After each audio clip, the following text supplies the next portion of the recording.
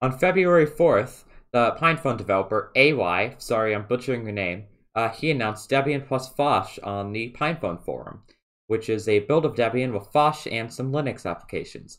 It worked exclusively on the PinePhone and used the Phosh desktop environment.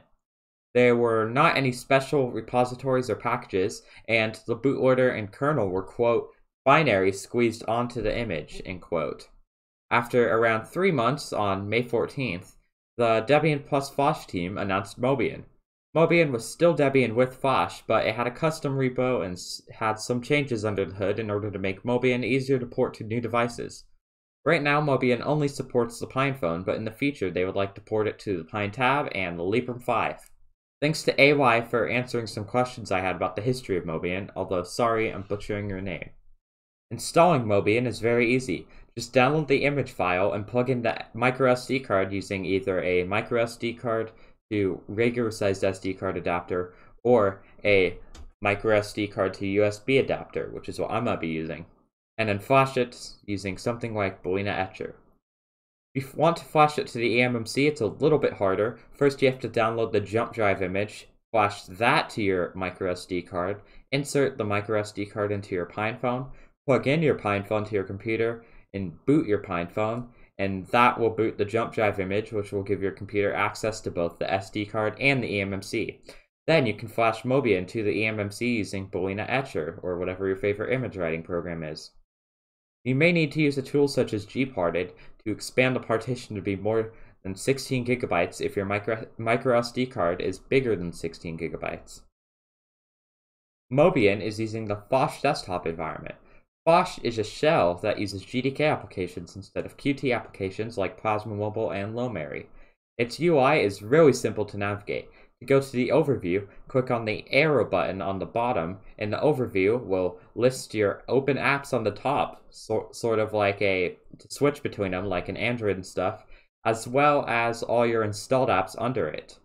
If you tap on the status bar on the top, it will also bring down a notification center-like panel, although I think I'd like it better if you swipe down because sometimes I accidentally tap the top if I'm trying to access the header bar on the top of a GNOME app. Given that Phosh takes advantage of the GNOME ecosystem significantly, most of the apps follow the GNOME Human Design Guidelines. So basically, all apps have a similar design.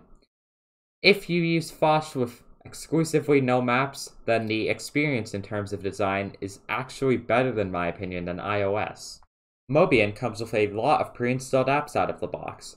It ships with everything you might need out of the box, but there's a couple pre-installed apps that are very similar to each other. For example, Mobian ships with both GNOME Web and Firefox, which means there are 2 pre-installed web browsers, and Mobian ships with Purism's messaging app, Fractal, and Telegram, which means there are 3 different messaging apps. Most GDK apps will run flawlessly on Mobian, although some apps are a little bit slow because they are made for the LBRY, which is a device with way better specs than the PinePhone. Qt apps also run surprisingly well on Mobian despite using Phosh as a DE.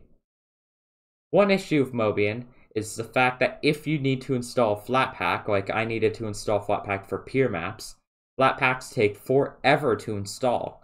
It took me almost 40 minutes just to download and install peer maps off of FlatHub, so adding Flatpaks can be a pain. Like on Postmarket OS, the web browser experience needs to improve. Both GNOME Web and Firefox are very slow, and especially on GNOME Web, scrolling is very choppy. Although Firefox is slow, Firefox seems to crash less on Mobian than it does on Postmarket OS, and the UI adapts slightly better to mobile on Mobian because it puts the extra buttons in a menu instead of just cutting them off.